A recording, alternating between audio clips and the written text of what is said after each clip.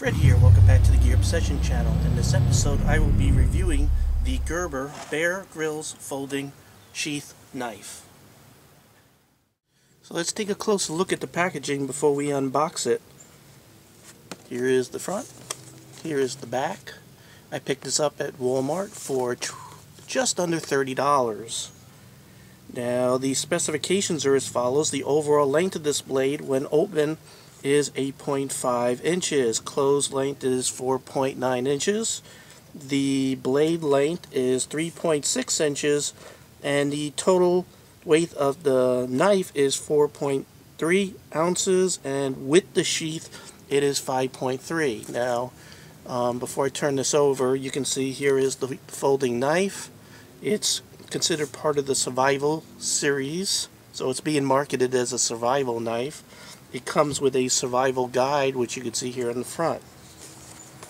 On the back you could see the sheath. The sheath's supposed to be made of a mildew resistant nylon. It looks to be like a ballistic nylon.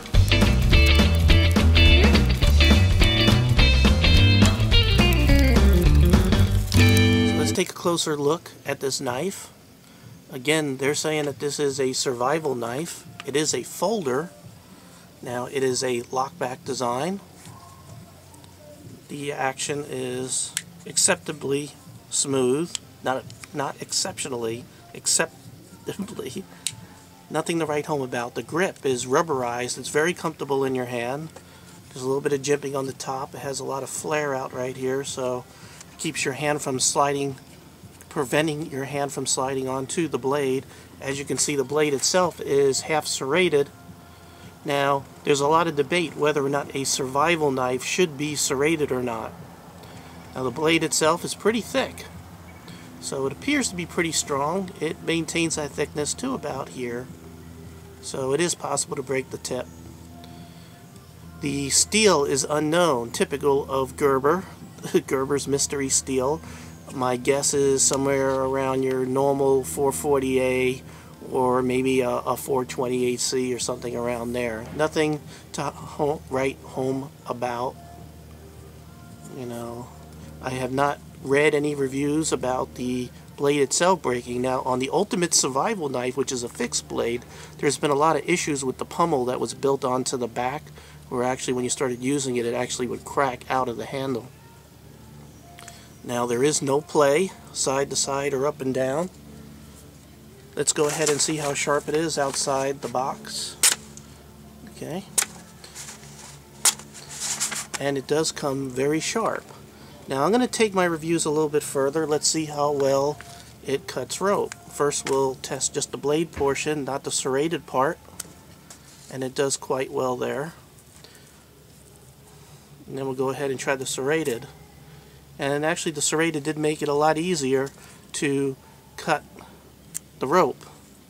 So I guess if part of your survival relies on cutting rope, it does make that easier, but as you can see, you could still cut rope with a regular blade there.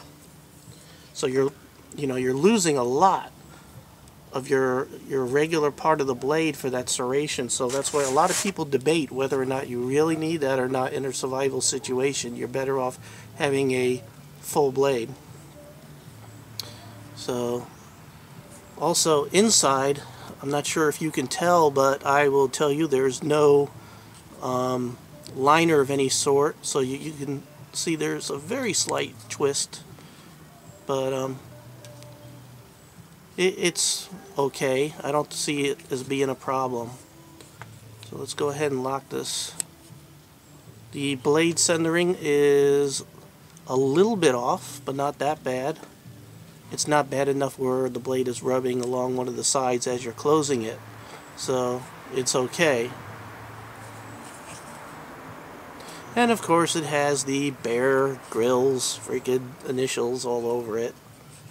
You know, to me right here, it's $30 in several places, and you know, it has his name on it, and I'm sure that adds about $5 to the price. I would give this about a $25 price tag, not exactly a $30, maybe even on special for $20. So, you know, maybe the price will reflect that after a year. because this whole series just came out. Here is the sheath.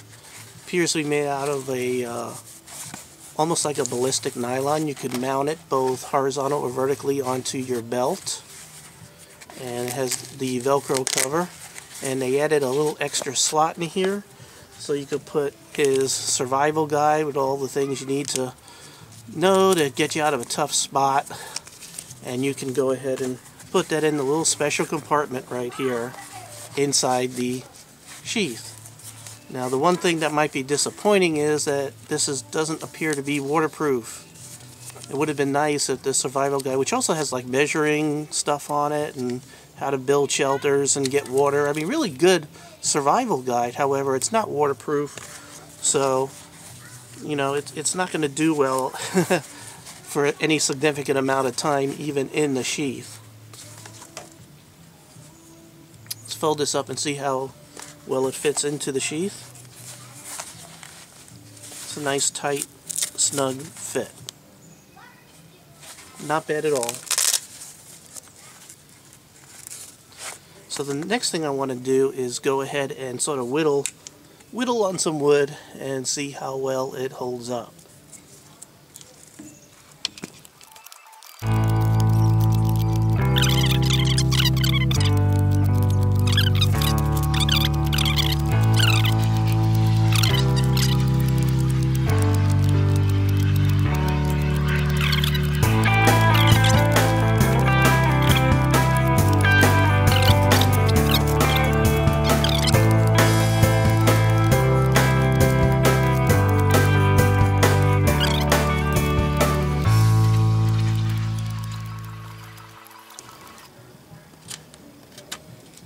Alright, so here's my spear.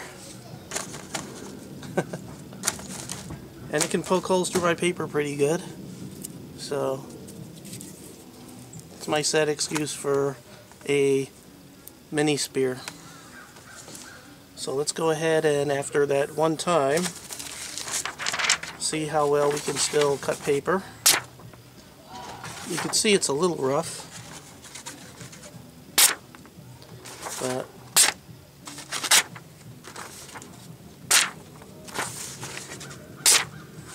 it could still cut pretty good. Still does a fair job, so it didn't really lose an edge too bad. Still feels pretty sharp. So I actually thought it would give up the ghost quicker, so actually it seems to be fairly decent steel. I would really put this under the category of not quite a long-term survival knife, but maybe, you know, something you could throw in your 3-day bag for short-term survival. Because folders, I still do not think a folder, unless it's an extremely well-made one, is good for long-term survival. But I don't know. I'm glad that they didn't make the serrations come, as deep with the points, because it didn't seem to grab as much. You know how sometimes when you try to cut, it sort of snags and makes it really hard for the rope to cut. But it does a pretty good job. So the serrations, even though there's nothing that really stands out about them at all, they did make them shallow. I can't put that whole word together in my head. Makes it so it doesn't grab quite as much and does a better job of cutting the rope. So I do like that change.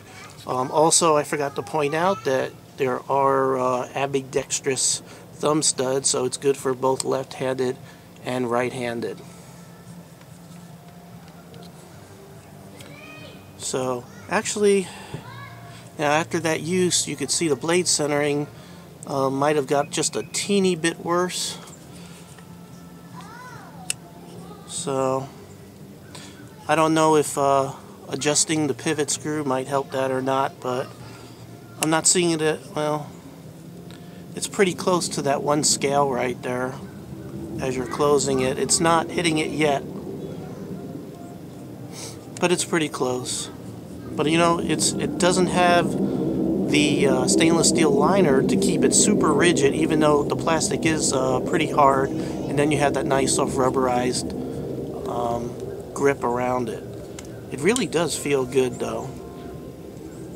I think it would make a good knife for a 3-day bug-out bag of some sort, or for short-term survival, but anything more than that, you really need to upgrade to something fixed blade and better. So this is my review on the Bear Grylls folding sheath knife. So I made a pretty big mess here, so I better clean this up before my wife comes out.